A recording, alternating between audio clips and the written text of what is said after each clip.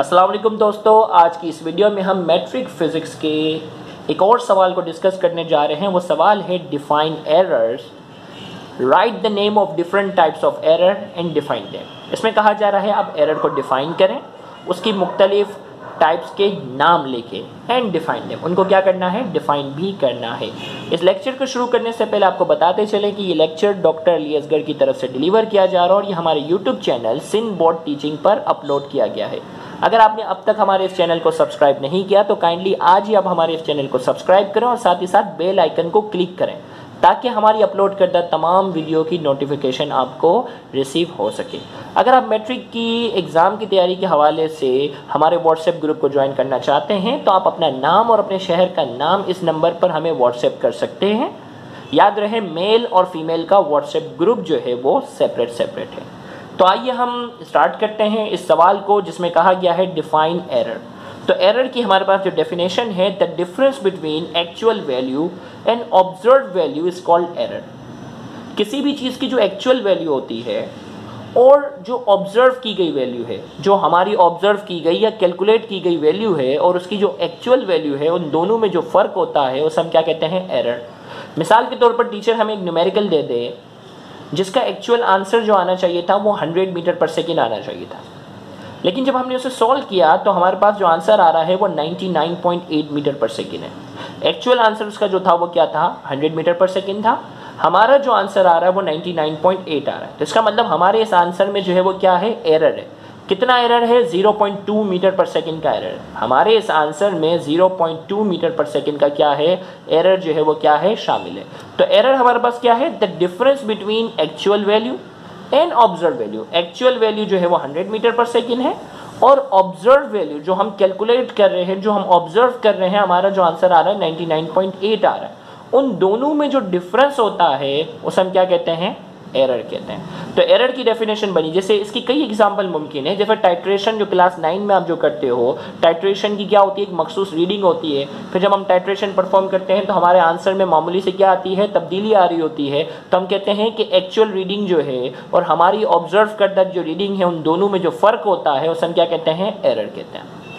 Error को define करने के बाद आगे सवाल में कहा जा रहा है right the name of different types of error. Different types of error के हमें क्या करने हैं, नाम लिखने हैं। तो हमने कहा there are 3 types of error. Error की 3 टाइप्स हैं।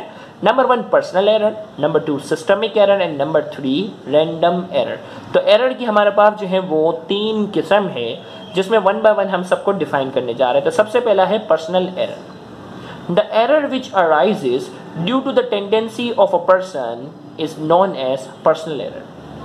पर्सनल एरर जो है, देखिए अल्लाह ताला ने हर इंसान की सलाहियत जो है वो अलग अलग रखी है। एक स्टूडेंट ऐसा है जिसको टीचर जो है वो एक न्यूमेरिकल समझा रहा है और उस एक न्यूमेरिकल को समझने के बाद उस जैसे बहुत सारे न्यूमेरिकल वो स्टूडेंट क्या करके दे रहा है, सॉल्व करके दे रहा है। जबकि दूसरा स्टूडेंट जो है उसको बहुत बार समझाने के बाद भी जब हम न्यूमेरिकल सॉल्व करने दे रहे हैं तो उसके आंसर में मामूली सी तब्दीली आ रही है, मामूली सा क्या आ रहा है, एरर आ रहा है।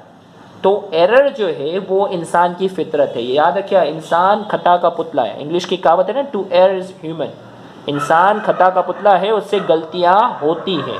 तो यहाँ हमने इसमें कहा कि किसी भी पर्सन की अपनी सलाहियतों की वजह से, एबिलिटी की वजह से जो एरर आ रहा होता है उसे क्या कहते हैं, पर्सनल एरर।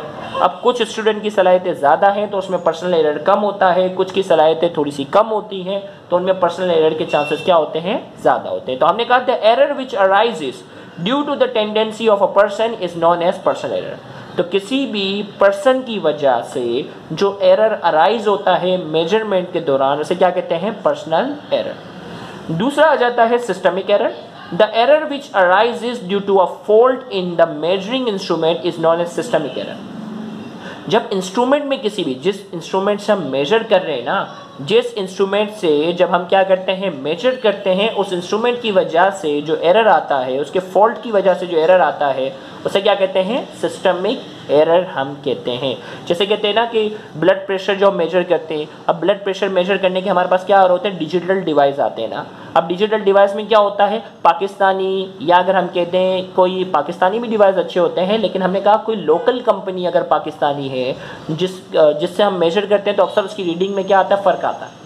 लेकिन अगर पाकिस्तानी या इंटरनेशनल किसी अच्छी कंपनी की अगर हम कोई इंस्ट्रूमेंट लेते हैं, उससे अगर हम ब्लड प्रेशर क्या कर रहे होते हैं, मेजर करते हैं, तो उसकी रीडिंग क्या आती है और एक्यूरेट आ रही होती है। तो हमने कहा कि इसमें इंसान की तो गलती नहीं है, हम तो डिजिटल है, उसको डायरेक्ट हम क्या करते हैं, कफ को बांध देते हैं और वो डिजिटल तरीके से वो मेजर करके बताता है। तो उसमें फॉल्ट जो होता है वो किसका होता है, इंस्ट्रूमेंट का। तो इंस्ट्रूमेंट की वजह से अगर रीडिंग में कोई मसला आता है वो क्या कहलाता है, सिस्टमिक एरर।